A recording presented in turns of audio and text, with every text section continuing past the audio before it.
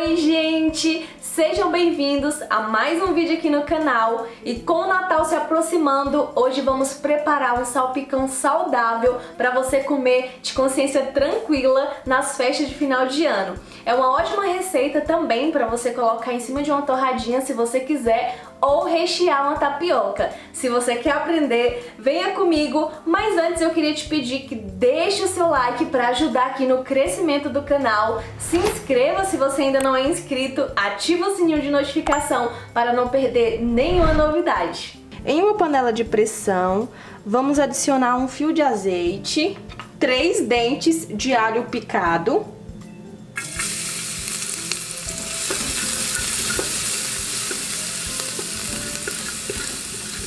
meia cebola picada,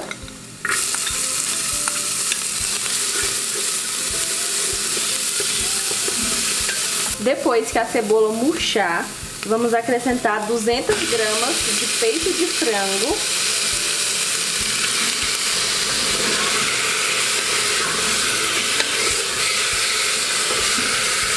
agora vamos temperar com páprica picante a gosto,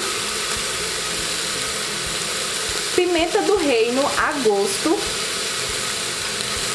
manjericão desidratado a gosto, ou se você quiser, você pode substituir o manjericão por salsa desidratada, sal a gosto.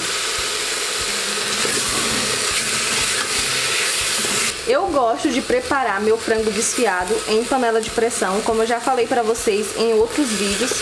Fica bem mais saboroso o frango e também a facilidade para desfiar é bem maior e você não vai precisar ficar queimando sua mão para desfiar frango. Agora vamos acrescentar meio tomate picado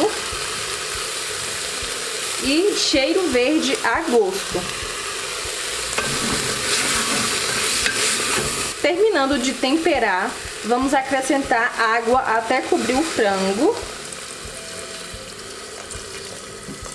Agora vamos tampar e deixar na pressão por aproximadamente 15 minutos, até o frango ficar bem molinho, né, para ficar fácil na hora de desfiar.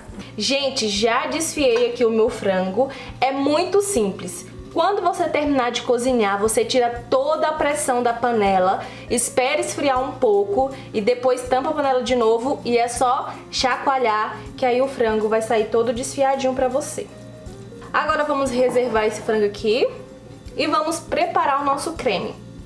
Vou adicionar aqui 3 colheres de iogurte natural. Também vou acrescentar 180 gramas de creme de ricota. Vou adicionar também 1 colher de suco de limão. E agora eu vou só misturar aqui. Se você fizer uma quantidade maior de frango, você também aumenta a quantidade aqui do creme, tá bom?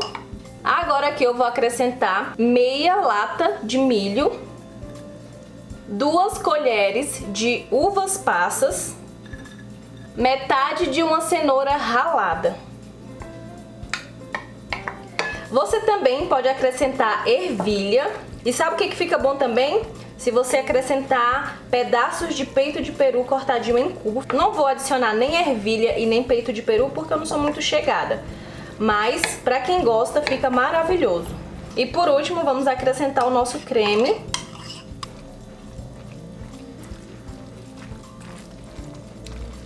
E o nosso salpicão está prontinho. Por cima você pode finalizar com cheiro verde ou salsinha. Então é isso, gente. Se você gostou, já compartilhe com seus amigos. Comente aí embaixo me falando o que você achou. Deixe também nos comentários me falando qual receita você quer ver aqui no canal. Se inscreva se você ainda não é inscrito. Ativa o sininho de notificação para não perder nenhuma novidade. Eu espero você no próximo vídeo.